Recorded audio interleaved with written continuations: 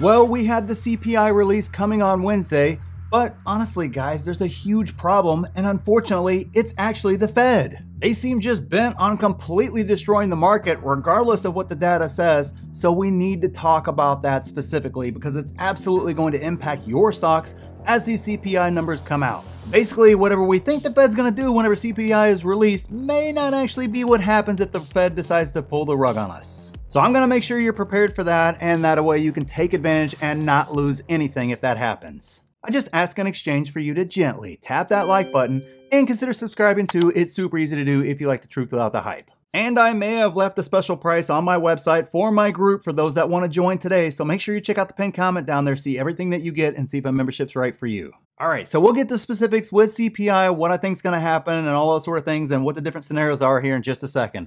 But we have to kind of talk about the Fed overall and just kind of, I don't know, let's just talk about the Fed. So we all know we got inflation inflecting down, massively. We all know everybody's screaming that Fed, needs to stop cutting rates, but yet the Fed at every turn seems to be saying, hey, we could have one, maybe two more rate hikes to go.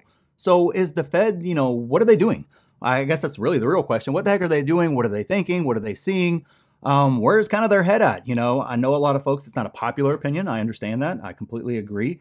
But the fact of the matter is the Fed has handled not the initial inflation wave, but once they finally got off their duff and decided to do something, they've done a pretty good job of signaling ahead of time what's coming, what's happening, what they're thinking, and, basically executing to that and not giving the market a lot of surprises. And more importantly, coming out and kind of trying to calm the market down when they get too far ahead of themselves one way or another. Basically for over a year now, they've done a pretty decent job of that. But here lately, we all see that the fight with inflation is coming down. It is coming down rapidly. I agree, it's not done. It's not over with anything else like that, but it is coming down rapidly. So why do they continue to put out this? We got one or two hikes left. Hey, we're staying on top of this. We're not seeing what we want to see. Why are they saying that? Is there any truth to that? And the answer is honestly, there actually kind of is a little bit of truth in that. One, I think they're doing that just to keep the markets from going nuts. I think it's the biggest thing. Secondly, they haven't broke anything yet. So for all the screaming about how the rate hikes are breaking things and breaking this and breaking that, the data's just not showing that. Unemployment's not showing that. Your GDP is still growing. It's not showing all these big negatives that we all think should happen whenever the Fed raises rates. So, outside of what I think will be, we're going to have issues in commercial real estate, which we honestly have been having problems in commercial real estate for a long time. Just low interest rates have been hiding that and masking that problem. That's a whole separate video for a whole separate time. But in regards to anything beyond that, the Fed has the option. They could raise it another quarter point.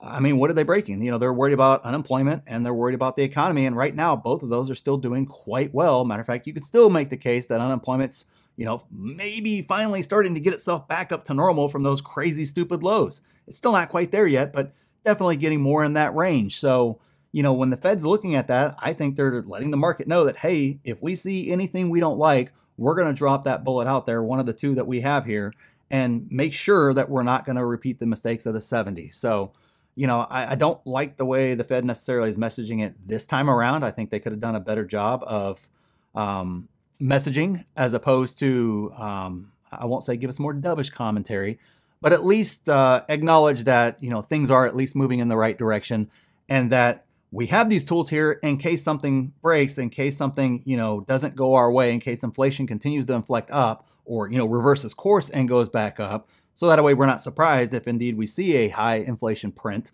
that they then go right ahead with a quarter point or maybe even a half a point raise.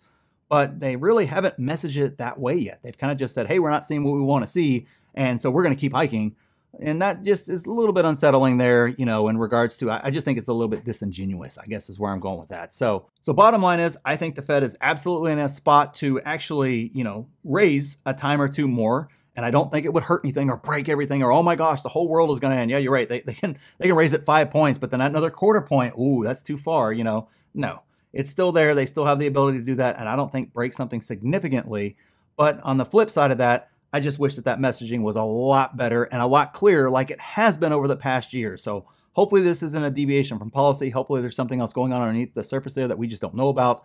But in the case of the Fed, that's kind of my thought process with that. All right, so let's jump on over to CPI here. And to me, there's really three different scenarios that are going to play out. And the first one is that we see it finally inflect down into the threes there, mid threes or so would be a nice number. So if that happens, I absolutely think the market is going to continue its run. I don't see any reason why it would stop it. We are still seeing inflation creep down, at a very nice clip.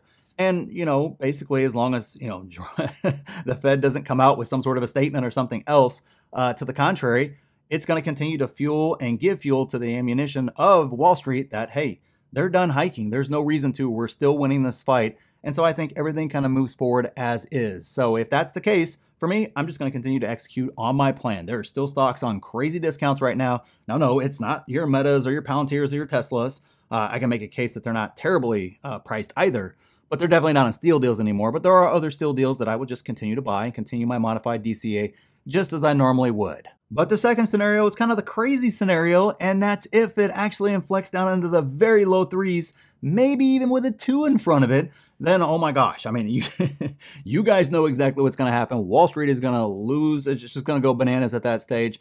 I really think, the bull narrative will be really strong. A lot of the people, a lot of the money waiting on the sidelines may actually start to come in. And I think we're going to get a nice rally off of that number. Again, of course, the Fed could put out a statement or something else that could completely squash that. But in general, the market is going to run. So what does that mean for me as an investor? Well, first off, that means, thankfully, I put more money in the stock market than I ever had in 2022. That's the first thing right there. Having those plans and executing to those plans, all the way through this year has continued to pay off anytime, momentum finally starts coming the right direction for us as bulls in the stock market. So that's kind of the first thing there is I'm going to enjoy that ride. It's absolutely going to be, more, although we party in red days in my group, definitely going to have some very, very pleased people as their portfolios not only have turned over green from, all the other negative stuff, but also starting to see significant green in their portfolio.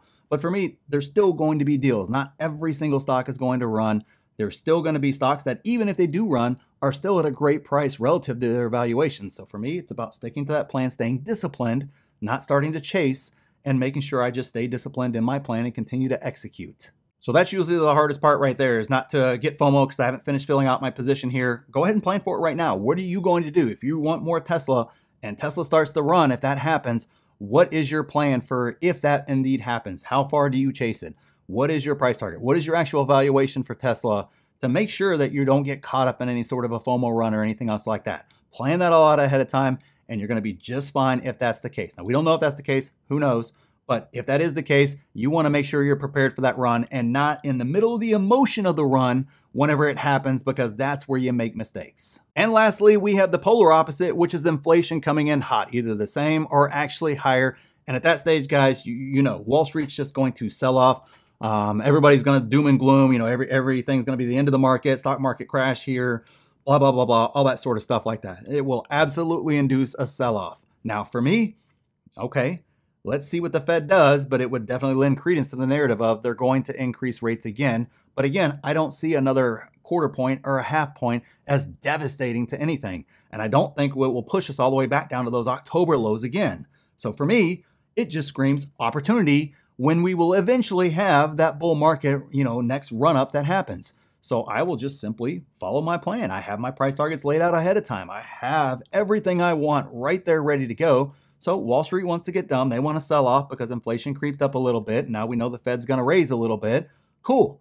It means I'm going to get an extended period of time here where I can buy stocks on great discounts. Everybody's saying, oh, I wish I would have bought Palantir here, or I wish I would have bought Tesla here. I don't know if it'll get back down to those levels, but you're definitely going to get some discounts. And are you then prepared to pull the trigger on those, buys? Are you ready to do that? So that to me is the most critical piece of all of this, is to be ready for those type scenarios. So when they happen, you're in a win-win situation, right? Hey, inflation comes in, great, comes in the twos. I'm making money hand over fist. Awesome, I'm winning. If it comes in lower, hey, great, I'm going to get some steal deals on some stocks. Maybe not as steal deals as last year, but for me, this is a long journey. This is a 2-year, 5-year, 10-year, 20-year journey in the stock market here. And I'll take them.